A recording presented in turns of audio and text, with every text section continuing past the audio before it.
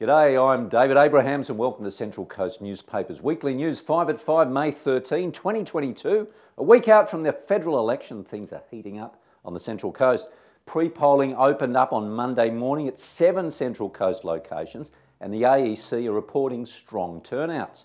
And on Wednesday, the Prime Minister paid a quick visit to the Central Coast with promises in hand for roads and youth support services. While Labor's Innovation Shadow Minister Ed Husick arrived on Tuesday to pledge support for a long-planned food manufacturing hub at Lisseroe behind Sarah Lee. The seat of Robertson, held by Lucy Wicks MP, is crystallising as the battleground royale for the major parties. CCM decided to interview the incumbent to give her a chance to defend her record over the last 9 years. But we are determined to be able to deliver bespoke solutions that deliver the right outcomes for the people here on the Central Coast without shying away from any of the problems or challenges that we may face in order to deliver a stronger future for people here on the Central Coast. We spoke with Gordon Reid, Labor's candidate, as well about his party plans. The people of Robertson can rely on the fact that a Labor government will lower electricity prices through the installation of a community battery and rewiring the nation and support small business and secure jobs. And Dobell in the north, held by Labor's Emma McBride, is noticeably less intense. We too interviewed sitting MP Emma McBride. Well, we need to see people working in care. We need to see them properly paid for what they do. We know at the moment some aged care workers are earning $22, $23 an hour. And when I've met with them and heard from them, they're stacking several jobs on top of one another in order to be able to put a roof over their head. And we know that many nurses and midwives are only working, many fewer hours than they could. So by properly paying workers in care, we will see an increase in the hours worked. And we have a standing invite for the Liberal candidate Michael Feenley.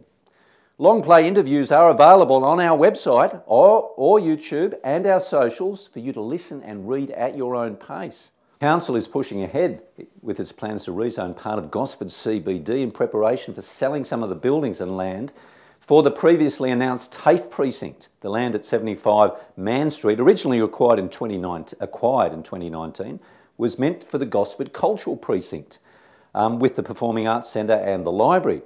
Council now has a memorandum of understanding in place with the state government about the development of the site into the new TAFE campus. This year's Australian Fashion Week, sponsored by Afterpay, had more than a touch of Central Coast flavour, with at least 2 Central Coast women leading the way.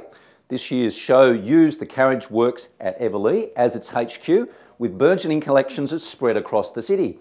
And judging by the interest in this year's shows, the sector's brimming with renewed energy and fresh ideas for a post-COVID world. International fashion designer Weave Debenek of Evoca has worked at the heart of the industry, hit hard over the years by the pandemic, crippling supply chains and limiting events and employee shortages. But her buy-weave collections had heads turning in 2 separate events in the CBD during the week. More of that later.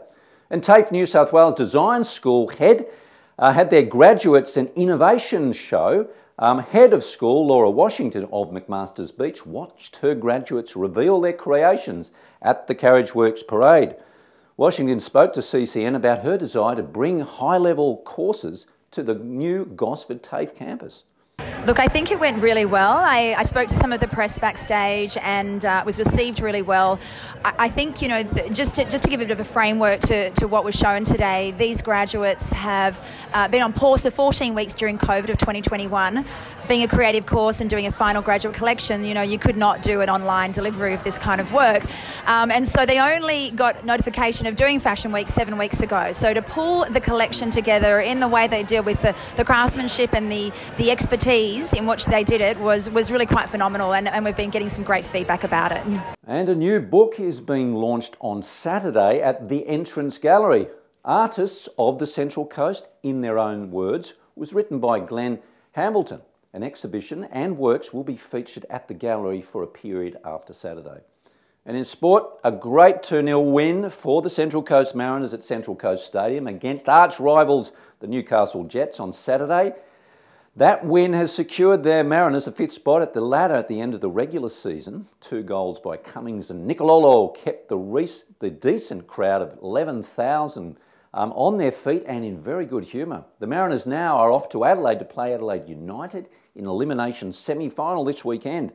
Adelaide has a strong record at home, but the Mariners say, we won't back down.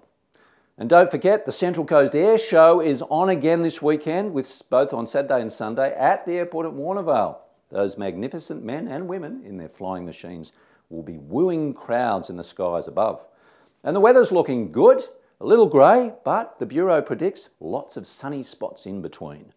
Now, all of these stories and many, many more written by our local journalists can be found on our news website, coastcommunitynews.com.au, without a paywall, and in this week's print editions of Coast Community News and the Coast Community Chronicle.